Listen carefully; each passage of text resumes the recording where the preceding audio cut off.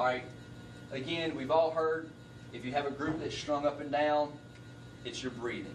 Well, 9 times out of 10, the human body wants to stop breathing when you start focusing on the front sight post, because as you breathe, the front sight post moves up and down in position. Well, we all know you don't want to shoot while the rifle's actually moving, so everybody's natural tendency is to stop breathing, hold the rifle still, and then break the shot. So unless you're physically watching the shooter and seeing them breathe up and down as they're breaking shots, you can't tell them that breathing is the problem here. All that you can tell them is that the front sight post was pointed in 5 different points on the target as they broke each shot. Right, that's all that you can tell by analyzing a target like that. All right, here we have 3 different 5-shot groups on the same target. All right, they're all 3 very tight groups, is what you want to see. What you can tell from a target like this, where the shooter fired 3 individual groups and each group is in a different place, is that the shooter was probably aiming at a different spot on that target for each group. All right, this is normally caused by not knowing exactly what center mass is supposed to look like. The shooter saw center mass here for one group, shot a good tight group right in the center. The next group, after they reloaded magazines, got back down in position, got on the rifle, looked through the sights. They held a little bit higher than their normal center mass, and they shot a group a little bit high in the chest. Again, the shooter reloads a magazine, gets back down in position. His next group he held just a little bit lower than center mass, and he shoots a group a little bit low. All right, this is simply due to the shooter not knowing what exact center mass looks like. And we have a few tips that help you show a shooter what center mass should look like downrange. If you take a 25-meter zero target and take a piece of masking tape and cover up the entire bottom half of that target, and then let the shooter look downrange to the sights and come straight up to the bottom of the target, they can tell exactly what they should be seeing above the front sight post. This is going to give them a good representation of what they need to see for each shot group that they shoot. This should help the shooters get more center mass, because they're going to see the same thing over the front sight post each shot, in between each group as well. Another thing that you can do on a 25-meter zero range is take a permanent marker, be it red or green or not necessarily black, and draw a pretty thick line about 1 centimeter wide across the dead center of the 25-meter zero target, and have it extend a few inches out on each side of that target. As the shooter comes up and approaches the target with the sighting system, they're going to come up and they're going to be able to see that line sticking out on either side of their front sight post, which gives them a reference point of when to stop pushing up into the target. Or if they're low, they're going to see that the front sight post is lower than that center mass line, and they can see what they actually need to see once they line the sight up with the line on target. All right, again, this is just to show that shooter what they need to see above the front sight post in order to hold a consistent center mass hold. Okay, here we have a shooter that again shot 3 very tight 5-shot groups, but they're all 3 spread out in different places. All right, and on this group, on a target like this rather, the point of aim is probably not the problem. You can just about guarantee that that shooter didn't aim at the lower left corner for one group, aim off the right shoulder for one group, and then aim off the left side of the head for one group. The shooter was more than likely holding what they thought was center mass, so the point of aim is probably not the problem. All right, the proper application of fundamentals within each 5-shot group is correct. That's what allows them to shoot good tight groups. They're correctly aligning the sights for 5 shots in a row. They're correctly breaking clean shots for 5 shots in a row. What we're seeing between these 3 5-shot groups is either a misalignment of the sights or an indicator of poor natural point of aim. If that shooter is muscling that rifle around for each shot, they're not comfortable, you can get groups that shift around like this between each group. If that shooter is misaligning the air or misaligning the sights on target, you can get groups that shift around. They're doing it consistently inside the 5-shot group, but they're doing it inconsistently between groups.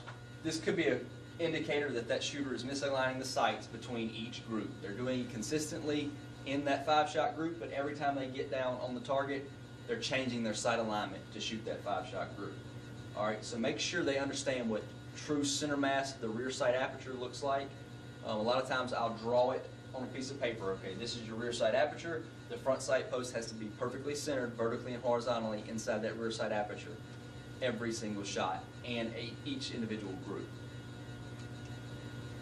Okay, here we have a 5-shot group that's fairly well centered up. You have 4 good solid shots and then 1 shot that's way outside the group.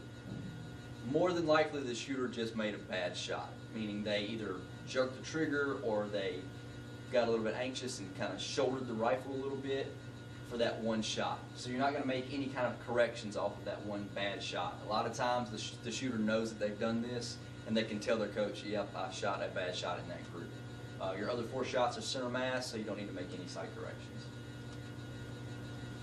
Okay, and here we have a gigantic 5-shot group where all 5 shots are spread out over the target. Okay, the shooter could be making 1 or multiple fundamental errors here that cause them to shoot a group this big. Remember that you can't tell what the shooter is doing by looking at the target itself. You have to watch the shooter. Ensure that the shooter has good solid head pressure, ensure that the shooter has a good solid position, ensure that they're staying smooth on the trigger, they're not slapping the trigger and letting off really quick. You want to squeeze the trigger nice and smoothly. The rifle fires, they're holding the trigger to the rear, and then they release, and you hear that metallic click. Okay? Have the shooter aim at a smaller area of the target, say the head, to help them focus in on a smaller area, which might help them shrink that group down. Okay, and then once they start shooting better groups, show them what true center mass should look like on the target by drawing a line across the center of the target or by covering up the bottom half. That way they know what true center mass looks like, and then have them shoot, again, those 5-shot groups at center mass on the target to ensure their 0 is good. All right, so the next thing that we're going to cover is wind and weather and the effect that has on the shooting that we do. All right, wind has the greatest effect on the bullet and on ballistic trajectories. All right, the amount of effect depends on the time the projectile is exposed to the wind, the direction the wind is blowing in relation to the bullet, and the velocity of the wind. Okay, so for wind estimation, we need to know how fast the wind is blowing. All right, from 0 to 3 miles per hour, wind can hardly be felt on the skin, but smoke drifts. All right, your 3 to 5 mile per hour wind will be felt lightly on the face and skin. The grass or leaves will barely start moving. All right, 5 to 8 miles per hour, those leaves will stay in constant motion. You'll see them swaying a little bit. All right, at 8 to 12 miles per hour, you're going to see dust and loose paper, leaves and stuff blowing across the ground pretty quickly. And then at 12 to 15 miles per hour, your trees, your big limbs on trees and stuff are going to sway pretty hard. So that'll give you that 12 to 15 mile an hour range if you see the trees really swaying a lot. Okay, now we need to figure out which direction the wind is blowing in relation to the bullet. All right, we use what we call the clock system. You as the shooter are in the center of the clock. Your target is downrange at 12 o'clock. All right, a wind coming in from your 1 o'clock to 7 o'clock, or from your 11 o'clock to your 5 o'clock is known as a half value wind. All right, a wind coming in from your 9 o'clock or your 3 o'clock or 2 to 8, 10 to 4, anywhere in that window is blowing pretty much directly across your position. It's going to be what we call a full value wind. It's going to have the most effect on the bullet. Okay, and a wind coming in from your 12 o'clock or from your 6 o'clock, doesn't matter how fast that wind is blowing, it's what we call a no value wind. It has just about no value on the bullet. It won't move the bullet at all as it flies downrange. All right, so now we have a wind formula for the 5.56 cartridge that we shoot out of the M16. Okay, this wind formula is pretty simple. You do your range in meters. Again, you only use the first number of that range, times the velocity of the wind in miles per hour, and you divide that by a constant of 7. All right, that constant of 7 is for the 5.56 cartridge. If you're shooting a different caliber weapon, that constant number is different. Okay, and this is going to give you your minute of angle and drift on the target. Okay, so here's an example. You have a target at 400 meters. You have a 7 mile per hour wind blowing at full value across your line of sight. So you do 4 times 7 divided by 7 gives you 4 minutes of angle. 4 minutes of angle at 400 meters gives you 16 inches of drift downrange. So if you're shooting at that target, you have that full 7 mile per hour wind blowing across the position. You need to hold about 16 inches upwind of center in order for that bullet to come in and hit the center of your target. All right, here we have a quick worksheet just to help you kind of get your mind wrapped around how this formula works. We have 5 different problems. We're going to go through them and give you a second to try to figure out what each problem would be. So you have a 300 meter target, a 10 mile an hour full value wind. So you You take your 3, multiply it times 10, divide by your constant of 7, and it gives you 4.2 minutes of angle. All right, we're going to round that down to 4 minutes of angle for ease of movement of the sights. So 4 minutes of angle at 300 meters gives you a total of 12 inches of movement downrange at the target. All right, your next one, you have 500 meters and a 7 mile per hour full value wind. So you take your 5 times 7, multiply that, divide it by your constant of 7, and it gives you 5 minutes of angle. Again, 5 minutes of angle at 500 meters is 25 inches of drift at the target. So you really need to compensate for that or you'll miss completely off the target. Your next problem was 600 meters at 15 miles per hour. So 6 times 15 divided by your constant of 7 gives you 12.8 minutes of angle. We're going to round up to 13 minutes. 13 minutes at 600 meters is a lot. All right, your next one is 400 meters at a 20 mile per hour wind. So again, you take your 4 of your yardage, multiply that times 20, divide it by the constant of 7, and it gives you 11.4. All right, you can round that to 11 for ease of movement on the sights. And your last one is 100 meters at 14 miles per hour. 1 times 14, 14 divided by 7, gives you 2 minutes of angle. That only moves you 2 inches at 100 meters. All right, so you have the same 5 problems, but now we're going to talk about a half value wind. A half value wind, remember, is coming in at that 2 o'clock angle. It's going to have half the amount of effect of drift on that bullet. So you do the same thing. 300 meters at 10 miles per hour, 3 times 10 divided by your constant of 7 gives you that 4.28. Divide that by 2 because it's a half value wind, and it gives you roughly 2 minutes of angle of drift. Again, that 2 minutes of angle at 300 meters means that wind is going to blow your bullet approximately 6 inches. Same thing, 5 times 7, 500 meters, 7 miles per hour, divided by your constant of 7, gives you 5 minutes of angle. Divide that by 2, because it's a half value wind, gives you 2.5 minutes of angle. All right, 2.5 minutes of angle at 500 meters, roughly 12 inches. All right, 600 meters at 15 miles per hour. Again, 6 times 15 divided by the constant of 7, 12.8 divided by 2 gives you 6.5 MOA. All right, 400 meter target, 20 mile an hour full value wind, or half value wind rather. You do 400 meters times 20 miles per hour divided by your constant of 7 gives you that 11.4, which you're going to round to 11. All right, divide that 11 by 2 gives you 5.5 minutes of angle.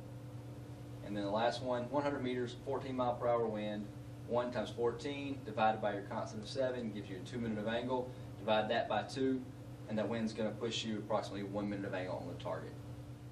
Okay, so when you're determining a wind trends downrange, you have to look at various indicators between you and the target. So you know that 0 to 3 mile per hour wind is lightly felt on the face. You need to make sure it's doing the same thing downrange at the target. So you look for indicators between you and the target. All right, so you observe the indicators for wind speed, the direction, and the value at half to 2/3 of the way down the range. That's where it's going to have the most effect on that bullet. The bullet's starting to slow down. The bullet's higher in the air, meaning it's going to be affected more by air that's moving a little bit higher above the brush. All right, so that's what you need to be looking for indicators downrange. All right, so you observe downrange, look for leaves moving or the trees swaying, the grass moving to pick up direction and wind speed, and then watch downrange that 2/3 to halfway mark downrange to try to figure out the velocity and what it's going to do to your bullet. All right, another way you can try to pick up what the wind is doing downrange is through the use of optics to watch the mirage. All right, the mirage is nothing more than the different layers of heat coming off the ground, and the wind blows that different temperature air, and you can see it looks like water running across the top of the ground. All right, so you can use your optics to watch the mirage to indicate your wind speed, the direction, and to detect possible changes versus the wind letting off or picking up. If you see it moving faster, the wind's picking up. If you see it letting off and the mirage boiling straight up, the wind is completely stopped, and it's not going to have the effect on the bullet.